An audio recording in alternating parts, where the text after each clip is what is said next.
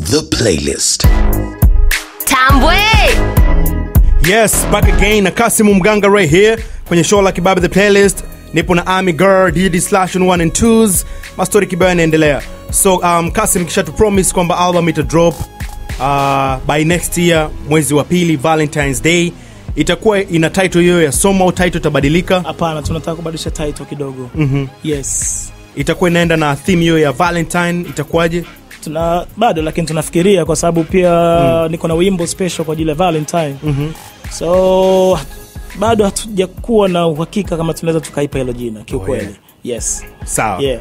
Julai 23 ulipost picha ya Mwana FA, Mwana Falsafa, ambayo yeye actually ulikuwa umerepost, ambayo yeye Mwana FA ilikuwa kaandika kwamba washikaji zako wanatakiwa kushangilia ushindi wako kama wa kwao.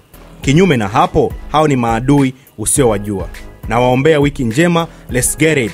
Yeah? Inaonekana ujumbe huu ulikuvutia, uliupenda. Ilishawahi kutokea issue kama hii, washikaji zako hawa furahii steps ambazo Kassim kazipiga?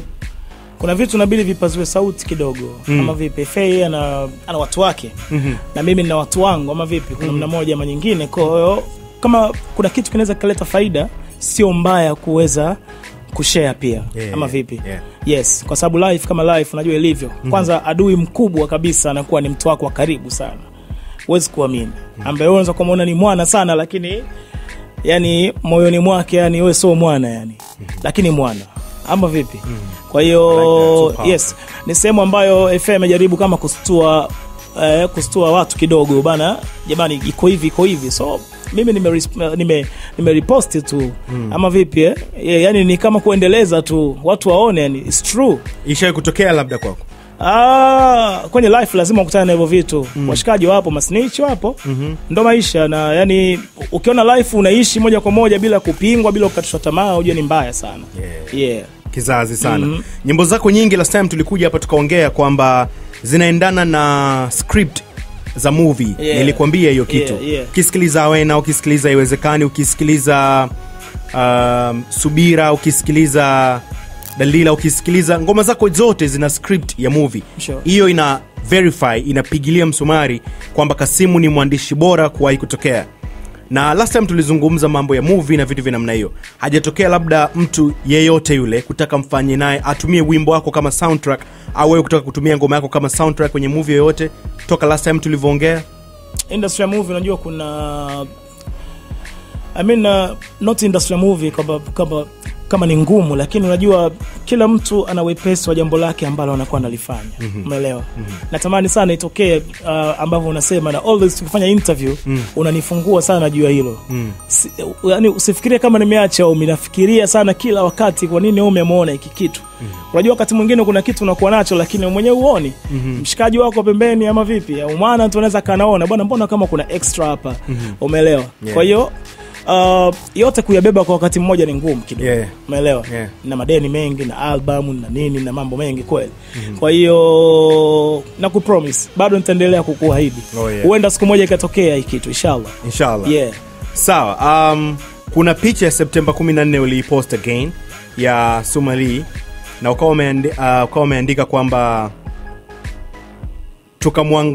tukamwangukia Mwenyezi Mungu na tuombe radhi kwa matamu ya dunia yaliyotulevya na kusahau maamrisho yake ya hapa duniani. Inshallah atupe shifa Mwenyezi Mungu, mwingi wa huruma na ni mwingi wa kusamehe. Na ile picha ilivyokaa vile Somali alikuwepo kwenye mziki, akaenda kwa upande wa Mwenyezi Mungu.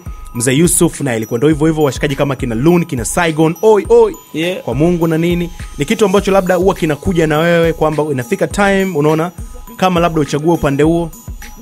Upande huo huwezi kuchagua, yani upande lazima uwepo kwa sababu Mungu ni yupo. Yani kama vile yani kama vile kuona sasa huu muziki ngoja kwanza tu kama ilivyokuwa kwa Somali hajatoa record yoyote ever since. Nadhani hakunaga ndo record ya mwisho kutokea.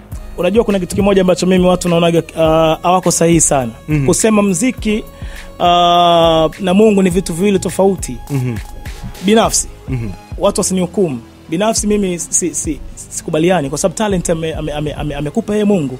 Yeye ndo amekupa kipaji cha muziki uje kupata riziki duniani. Umeelewa? Unachotakiwa kufanya tu ni kwamba lazima uamini Mwenyezi Mungu yupo. Lazima uamini kuna maamrisho yake. Kuna ibada, kuna sadaka, kuna hiki, kuna hiki, kuna hiki. So nimeweka picha ya Somali. Pengine ingeamsha hisia za watu sana. Umeelewa? Kwa sababu Somali alikuwa ni mwanamuziki mkubwa ama vipi bwana na ghafla tu ame quit music, amerudi kwenye ibada, yes. Kwenye ibada moja kwa moja. Umeelewa? Kwa hiyo kuna watu lazima tuwatumie kama mifano kwa sababu yes, kwa sababu ni Somali ni mfano mzuri. Umeelewa? Lakini sasa kuna maamuzi ya kimaisha yanakuwa ni binafsi. Umeelewa? Kwa sababu kuna anyway, mtu mwingine yeye life yake yote ni muziki. Ghafla anaacha muziki, anaacha kabisa. Yeye anaamua kumwangukia Mwenyezi Mungu. Sometimes ni ngumu. Sasa mtu anawaza atakula nini, atafanyaje? Anyway, Somali mimi ni mshikaji wangu, ndugu yangu. Siku moja leo kuniambia Kassim, bado kidogo nirudi kwenye muziki.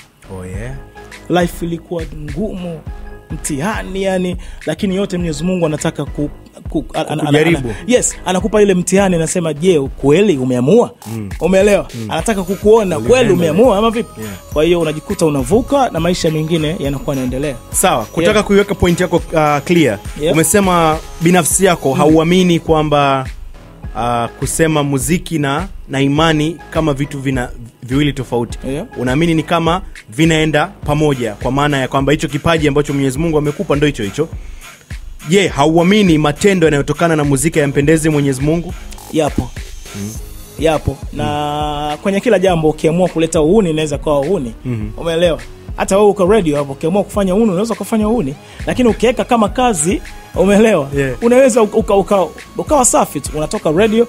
Tuna mfano mzuri wa mshikaji wetu Jabir bwana. Jabir ama vipi alikuwa yuko hapa. Jabir 24/7 ana swali. Most definitely. Nakumbuka nikija hapa alikuwa na swali juu hapa. Definitely. Si ndio? Ikifika time anakwenda na swali anarudi mzigoni, anakwenda na swali anarudi mzigoni. Kwa hiyo kila kazi ni wewe mwenyewe unavoiweka. Wapo na muziki ambao hawanywi pombe kabisa. Umeelewa? Na watu wametulia kwenye ndoa zao. Umeelewa? Mtu anakwenda kwenye kazi na anarudi, na mwingine anaweza kambeba hata mkewe kabisa kanaenda kwenye kazi na karudi. Kwa hiyo imekuja kuonekana kama ni uhuni kwa sababu ya muziki tulipoupeleka. Umeelewa? Imeonekana kama muziki kama ni kitu ambacho Mwenyezi Mungu hakipendi. Umeelewa? Lakini muziki ni kitu ambacho kipo miaka mingi sana. Umeelewa? Miaka mingi sana. Ungeniruhusu nikupe hadithi hapa za mtume alivyokuwa anapokelewa na ndani sana huko. Ndani sana. Sawa. Kabla ya Diamond kutoka, Diamond Platnumz way back 2009 tuseme, kipindi cha nyuma hapo, ilitajwa kwamba Kassim na Zedanto ni watu wa mwanzo kabla hajatoka kumsikiliza ili kuverify, ili kupitisha kipaji chake. Ilikuwa ndo kama majudge na msikiliza kitu cha namna hiyo kuweza kuverify na nini. Na kwa sasa hivi jinsi Diamond anavyofanya mambo yake, actually kwenye page yako ya Instagram ulipost na ukawa unaonekana kama vile unafurahishwa na kile ambacho alikifanya kwenye ngoma yake ya African Beauty. Ukipost vile na ukimwangalia sasa hivi na ukirudisha nyuma miaka kama 10, ile siku ya kwanza wakati analetwa kwenu mumsikilize mwe kama judge, kuna taswira yoyote ile inarudi? Kuna memories zozote zile zinarudi na unamwangalia Diamond yule ambaye alikuwa anaitengeneza hii picha ambayo sasa hivi upo nayo? Of course. Na watu lazima wajue kwamba Diamond ni mtu ambaye watu wanatakiwa kumwangalia kama mfano mzuri sana. Kwa sababu mimi nikifikiria siku ambayo tumekutana na siku ambayo nimemweka chini ananiimbia, umeelewa? Na kukubali kwa bwana huyu jamaa ana talent, kuna mapungufu madogo tu hapa. Umeelewa? Ambayo leo siyaoni tena, tayari ameshakuwa ni mtu ambaye kafanyia kazi na ni mtu ambaye amekomaa sana. Kwa hiyo lazima tumwangalie kama mfano mzuri. Tuweke ile chuki kwamba labda amefanikiwa sana, labda yuko sehemu fulani, au labda kuna sehemu fulani anakosea, mapungufu yapo kama binadamu. Lakini lazima watu wamweke target kama artist ambaye ameweza kufungua milango mingi sana kiukweli kwenye industry yetu. Ameleta heshima kwenye game, amefanya muziki umekuwa biashara kwa kila mtu. Si ndio bwana? So he's a game changer? Of course. Tunaweza kusema. Yaani na iko wazi. Everybody knows. Ama vipi bwana? Kizazi sana. Yes, ameleta muziki kwenye business. Kitu gani kimoja ambacho nakumbuka that day? Mimi nataka turudi pale. Ile day ambapo mtakiwa mumverify. Alikuwa na uoga of course kwa sababu tayari mimi nilikuwa tayari Kassim Mganga. Ama vipi, na unajua ile kipindi kile pressure Dogo yani, lakini mimi ni mtu ambaye nilimtoa uoga sana. Umeelewa? Nikamwambia bwana, hebu nionyeshe ambacho uko nacho kwa sababu kama una kitu yani. Umeelewa? Unajua kuna ile chemistry, mtu ukimtazama tu before unaona kama kuna kitu, lakini mazingira mtu anashindwa ile kujiachia na nini. Na ukiangalia mazingira alikuwa, mimi kwanza nilikuwa nimekwenda kusaini mkataba na kwenda Burundi kufanya show miaka hiyo. Kwa hiyo bwana huyu jamaa aliyokutana naye hapo ndo namsikia, ndo namuona kila siku na anasaini mkataba. Anasaini mkataba. Utafika lini mimi kudondoka wino? Imagine, unaona bwana. Yeah, sure. Kwa hiyo hiyo nakumbuka, lakini ile starter tu ilipopigwa ikawa ndo safari. Yeah. Sawa. Kipindi cha nyuma Kassim ulikuwa Tip Top Connection, ambapo sofa alikuwa anasimamiwa na Babu Tale.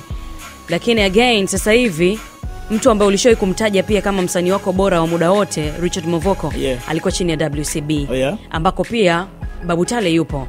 Though point yangu haiji kwa Babu Tale sana. Point yangu ni kwamba kuna time ni wasanii mnakuwa mnazingua kwenye management mpaka hizo issue za kuachana na management zinakuwa zinatokea, au ni management ndio zinakuwa zinazingua mpaka inafikia hatua msanii anaamua kuachana na hiyo sehemu ambayo anakuwa anafanya nao kazi? It depend, ama vipi? Kwa sababu sio rahisi mimi kuweza kujua labda nini tatizo labda mtu fulani na fulani na fulani. Umeelewa? Kwa sababu sasa hivi music imekuwa business sana.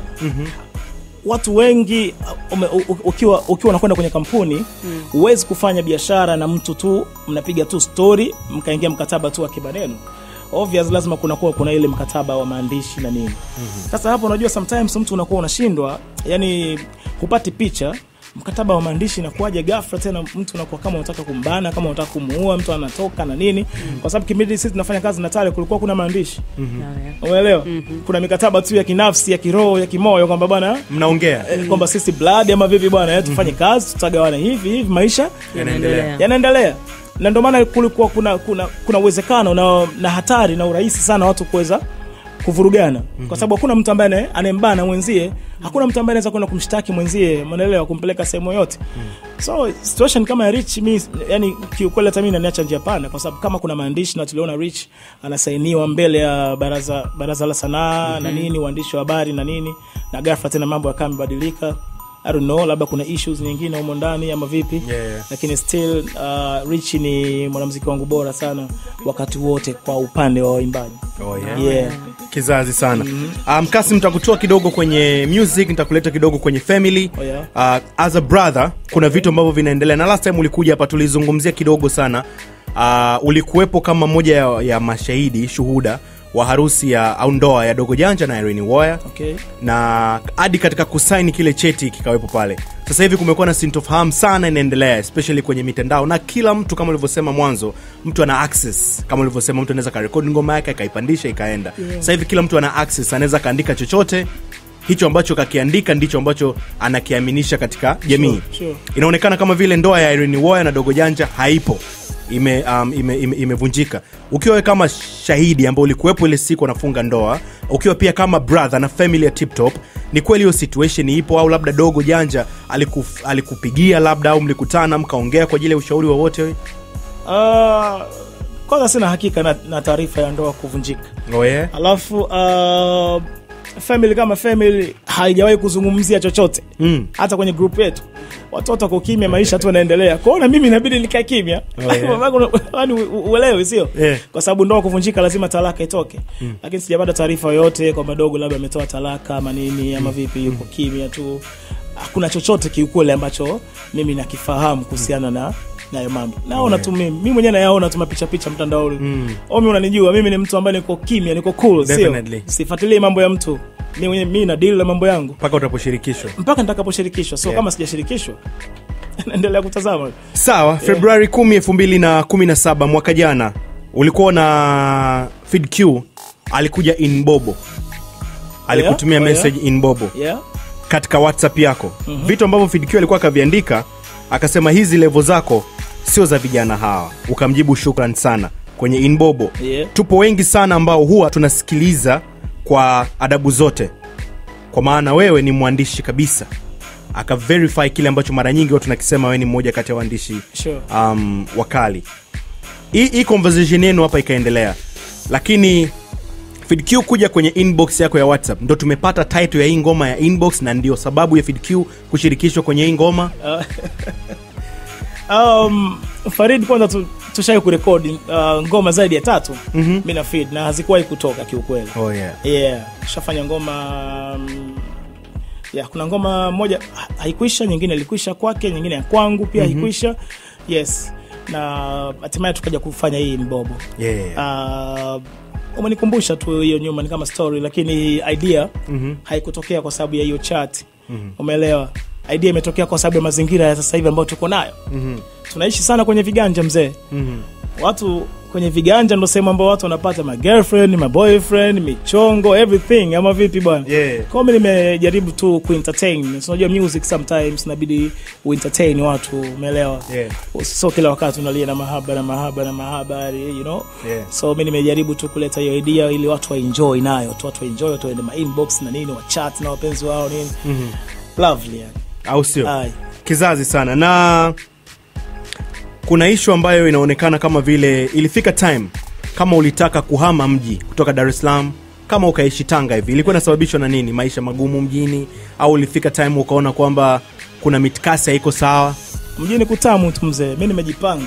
Niko vizuri kabisa, ninakula zangu chaza shwari. Hatari sana. Sawa Kassim, fanya kama lakini sasa mimi unajua nyumbani kutamu mshikaji wangu. Na hasa Tanga. Tanga kutamu, alafu karibu, alafu mjini, umeelewa bwana? Kuna mambo yote yani Tanga. Kama Tanga mnavyosikia Tanga raha ni raha kweli mzee. Sometimes natamani kurudi nyumbani ama vipi, niende nikafanya maisha yangu nyumbani. Lakini bado sijamaliza majukumu ya hapa jijini kwa sababu kitovu cha industry ipo hapa. Umeelewa? Kwa hiyo kuna ugumu fulani hivi. Lakini nyumbani lazima nitarudi, na maisha yangu nimejipangilia kabisa, mwisho wa siku nitakwenda kuyamalizia Tanga inshallah. Sawa. Fanya kama una bless ngoma, kama una chochote unataka kushare kwa fans kwa kifupi. Mimi nawashukuru tu mashabiki. Unajua kipindi kimekuwa kirefu kidogo, mimi toka tumetoa Dalila mpaka leo ama vipi, lakini still watu bado wanaenjoy muziki wako. Ukirudi watu wanapokea yani ama vipi. Iko ni kitu kikubwa sana. Watu wana shughuli zao nyingi, lakini still bado wako na wewe bega kwa bega, sio? Kwa hiyo mimi nitoa shukrani sana kwa mashabiki wangu ama vipi. Na Silipizi imetoka video, nashukuru kwa support, nashukuru kwa comments nyingi sana YouTube, nashukuru mzigo unaenda vizuri sana ama vipi. Yote ni support. Shukrani tena kwa support, na tumeleta inbobo hapa. Kizazi sana. Wanaetu enjoy kazi nzuri ama vipi, as usual tajiri watu wanajua ama vipi bwana. FeedQ uko ndani, Nandi uko ndani. Enjoy guys. The playlist.